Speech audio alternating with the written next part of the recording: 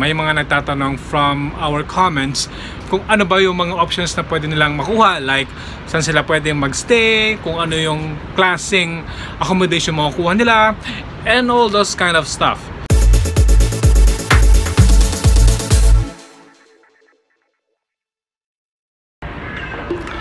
Hi guys, so my name is Kiko from Kiko Speaks and welcome to my channel. This is Kiko Speaks channel. At kung ito yung first time nyo para mapanood yung aking video, please consider subscribing on my videos so that you'll get more updates on our following or our next videos. So, ang pag-uusapan natin ngayon ay tungkol sa rental ng accommodation. Bilang student, marami tayong mga options actually. May mga nagtatanong from our comments kung ano ba yung mga options na pwede nilang makuha, like saan sila pwede magstay, kung ano yung klaseng accommodation makukuha nila, and all those kind of stuff. And today, this is what we are going to discuss. So, stay tuned. So yun nga, medyo malamig ngayon, although it's already spring, sabi nila. Parang first day of the spring season, kaya medyo naka t-shirt tayo. Anyway, this week is the first week of coronavirus self-quarantine. I mean, yung mga tao is self-quarantine sila para, alam mo na, maiwasan yung para maiwasan yung spread ng virus sa community. And we don't want to be part of that headache of the government and of the people na pwedeng maka-acquire ng ating sakit na dala-dala natin. We might not be affected, but some people who have weak immune system, we don't want to cause them any pain. I mean, we don't want to cause any harm to these people. So kahit na malakas yung resistensya natin, pero may mga taong weak, pag dala-dala natin yung virus from outside, tapos pinasok natin sa loob ng isang community or isang house, pwedeng sila yung maka-acquire instead of us. So parang this is the second-hand way of transmitting virus to people. So yun. At sa mga students na nagbabalak pumasok ngayong semester na to, which is the summer, may mga precautionary measures na dapat natin gawin bago tayo pumunta dito. Kaya kailangan natin mag-prepare. Kasi being prepared, it's something that we can actually do to avoid the coronavirus, to avoid being inflicted with this kind of illness. So, yun. So, going back to our topic about students' accommodation dito sa Canada, there are different options that we can have. And there are multiple channels that you may want to consider checking if naubusan na kayo ng mga resources. But before we dive into that, let me first tell you how much is the usual payment sa mga, or rental sa mga accommodations dito. Like for example, if you chose to do an in-house, I mean on-campus accommodation, that would cost you about 900 to 1,000. It depends really on the season, it depends on the semester, it depends on the year. In the year na papasok ka dun sa school. And another option is to go outside of the campus, which will cost you about 450 as maybe the minimum. Medyo mahirap na rin makahanap ng 450 ngayon. Depende kung kakilala mo yung tao. Up to $800.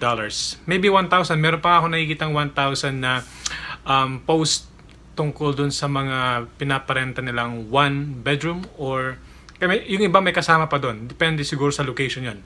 For example, dun sa Scarborough Town Center, may mga condominium doon na nagpaparenta ng about 800 to 1,000 per room. Tapos yung iba may share pa, which is really mahal. So if you have the budget, then maybe you can take it. But if you don't have the budget, then you may want to check other options. Nasasabihin ko ngayon right now.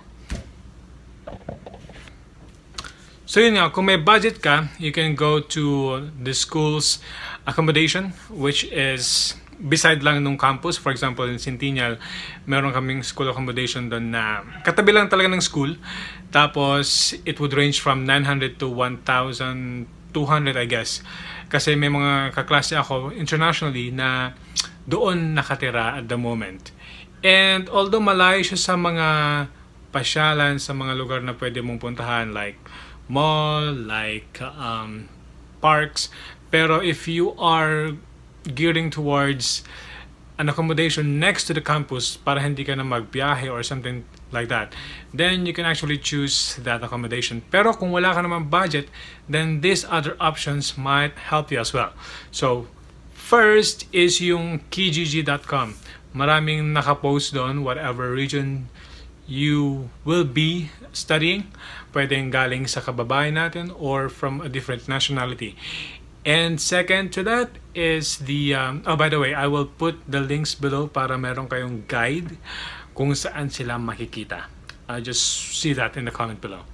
Second to that is the Facebook Marketplace. If you have the app, the Facebook app, you can just go ahead and swipe it in the Facebook Marketplace. That is, I think, second tab doon sa Facebook account ninyo.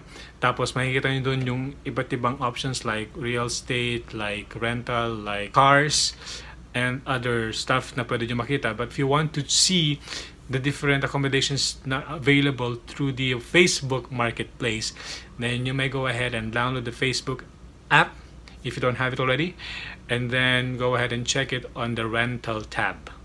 Marami kayo makikita doon. The same price is actually posted sa Kijiji at sa Facebook Marketplace. What I am only trying to say is kung ano yung sources na pwede nyong tignan para makahanap kayo ng accommodation when you get here.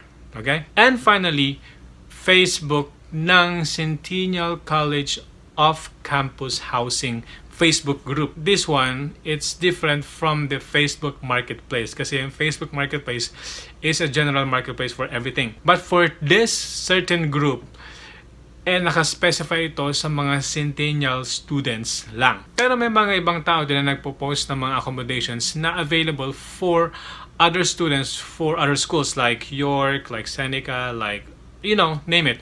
So, hindi lang siya for Centennial students, pero meron din mga postings from other accommodations na malapit sa ibang schools. So, hindi lang siya for Centennial students, but it's also available for other students na nag-aaral sa ibang schools like the one that I've told you about. And if you have any questions about these accommodations or any other things na pwede nyong itanong, you can just go ahead and put them in the comment below so that me and the other members of this community, I mean Kiko Speaks community, can answer. So, before you come here sa Canada, this season, I mean, alam naman natin na merong coronavirus, di ba? Ang nangyayari is, may nababalitaan ako na hindi agad tumatanggap yung mga landlords ng mga tenants from international students. Kasi nga, dun sa coronavirus. So, ang dapat nyong gawin is if you are into this coming semester, I mean, this summer term of 2020, it's either you choose to defer. If you did not defer, then you need to book a Airbnb or a hotel or motel for 14 days. Tapos, doon kayo muna magsi-self-quarantine. Kasi kailangan din ma-make sure ng landlord na safe kayo physically and, you know, you have a good health bago nila kayo patuloyin doon sa kanilang bahay. So, kung pupunta kayo ngayon, kailangan mag-plan ahead na kayo kung anong dapat yung gawin. Like, you need to add certain budget for this kind of quarantine days or quarantine period para at least, you know, maging safe kayo in terms of settling in Canada if this is your first time. So, that's all for now. This is once again Kiko Speaks, and thank you so much for watching my video. Thank you so much for subscribing, and see you again next time on Kiko Speaks. Bye-bye!